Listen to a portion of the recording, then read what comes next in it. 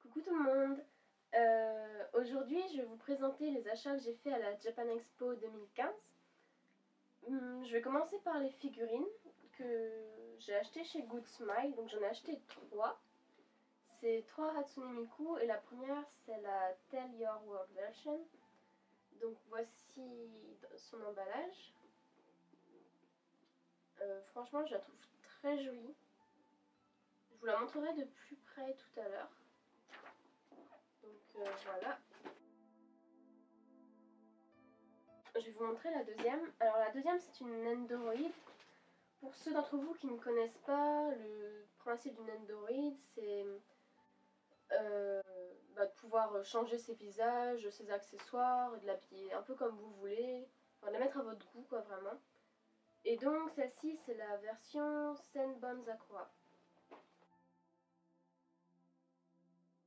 Enfin la dernière c'est la Snow Miku, la Snow Bell version.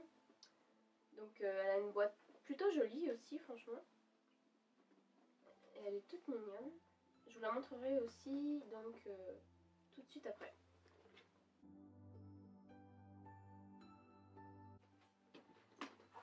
Et enfin j'ai acheté une dernière chose chez Good Smile cette année, c'est un petit porte-clés de Hatsune Miku également.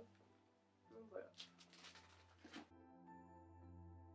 Maintenant je vais passer aux peluches, aux vêtements et aux bijoux que j'ai achetés. Donc tout d'abord il y a ce tout petit Talpaga, je sais pas trop. Il est mauve mais je vous montrerai de plus près ensuite. Et celui-ci, un énorme alpaca multicolore. Moi je l'aime, je l'adore mais bon après chacun son truc hein mais voilà, moi j'aime beaucoup. Bon, je vais passer aux vêtements. Alors, j'ai acheté un ensemble steampunk, mais j'ai trouvé que le haut, en fait, il n'y avait aucun bas qui m'allait. Ils n'avaient pas la taille que je voulais pour la jupe que je voulais, donc ça allait pas. Donc j'ai acheté un haut en dentelle. Bon, il paraît un peu grand, mais avec le corset, il passe nickel. Donc c'est très bien. Et donc le corset, je vais vous le montrer aussi. Bon là il est ouvert, du coup on va pas très bien le voir, je ne l'ai pas refermé. Mais voilà, c'est quelque chose comme ça à l'avant. Et à l'arrière, il est comme ceci. Donc moi j'aime beaucoup. Avec le top en dentelle, ça rend vraiment super. Il manque plus qu'à trouver une jupe. Maintenant je vais passer aux bijoux. Donc j'ai acheté un petit collier avec un petit collier okami. Le voici. Je ferai un zoom également. Donc voilà, ouais, vous ne devez pas voir grand chose. Et j'ai également acheté des boucles d'oreilles. Je sais pas si vous voyez. Des boucles d'oreilles avec des chats.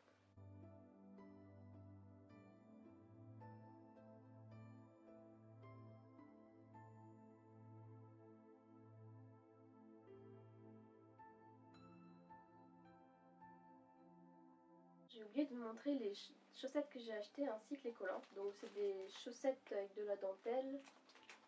Voilà, donc la dentelle est en nœud. Et des collants chat que j'en ai acheté, j'en avais déjà mais comme c'était pas de bonne qualité, j'espère que cela sera mieux. Et aussi j'ai oublié de vous montrer ce sac 2D que je trouve voilà, original et j'aime bien le concept. Bon alors maintenant on va passer à la nourriture. Alors j'ai acheté des Poki, je suppose que vous connaissez. C'est un peu comme les Mikado. J'en ai acheté donc à la fraise et au cookie and cream. Donc cookie and cream c'est un peu c'est un peu comme les Oreos, pardon, pour ceux qui connaissent pas. Ensuite j'ai acheté des bonbons Hello Kitty à la fraise je pense. Et des bonbons je sais pas trop quoi au raisin. Avec trois styles différents. Il y a acide, doux, enfin quelque chose. Il y a des différences mais je sais plus trop lesquelles. Ensuite j'ai acheté des gâteaux chocolat banane. avec ce petit personnage là. Certains d'entre vous doivent connaître, je ne connais plus le nom, mais voilà.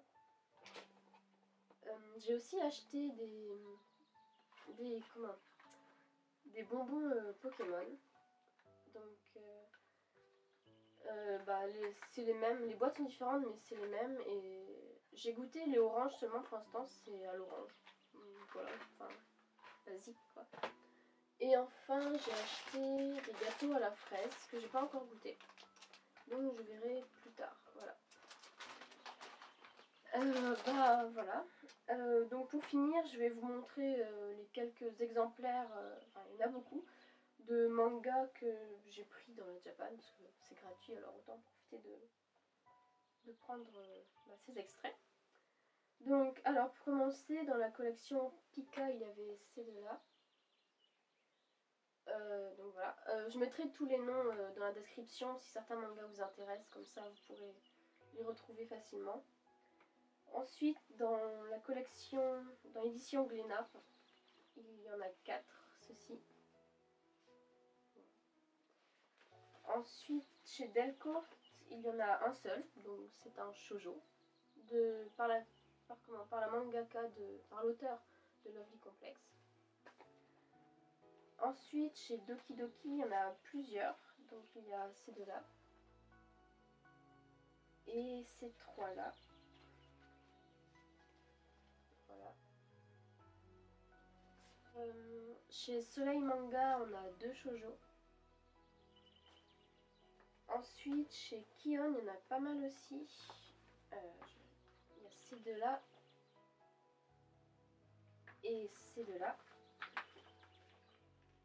Donc celui-là, certains d'entre vous doivent reconnaître un peu le style avec les têtes de lapin. Comme il y a un autre manga qui est déjà sorti comme ça un peu.